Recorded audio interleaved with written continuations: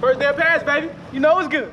It's exciting. I mean, you can see the enthusiasm. Guys are fired up to be out here. You know, it's hot, but they're not letting it get to them. You know, it's just they're excited to be out here getting after it and trying to move towards our goals.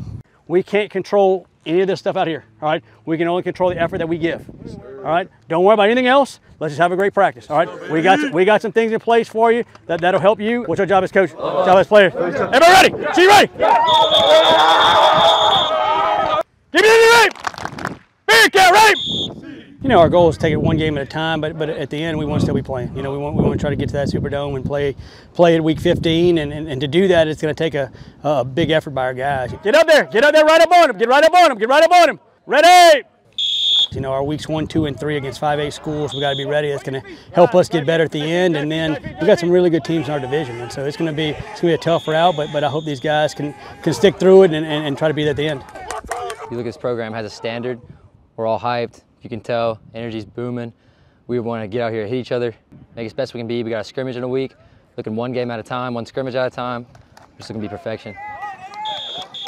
This team's kind of identity is just a team of hard workers and speed. I think speed is a big part of our team as a whole, offense through defense, and it's about getting up to the line and getting ready to play.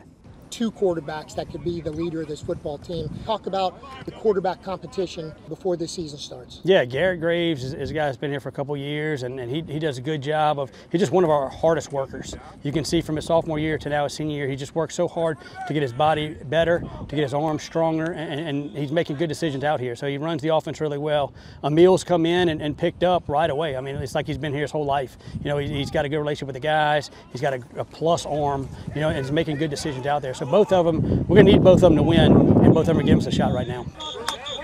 Something that sticks out to me is especially with the amount of young guys we have on this team, how much they're playing a role, not just doing what they're told, but being vocal, like getting input to all of us. It makes everyone better. Gets around some pressure and stays on his feet. Look out! Down the right sideline, cutting back into the red zone.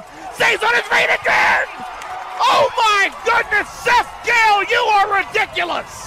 I mean, personal goals, I'd love to probably break some records. I think I'm close to breaking a couple, like receiving touchdowns, but I think first and foremost, it's winning a state championship.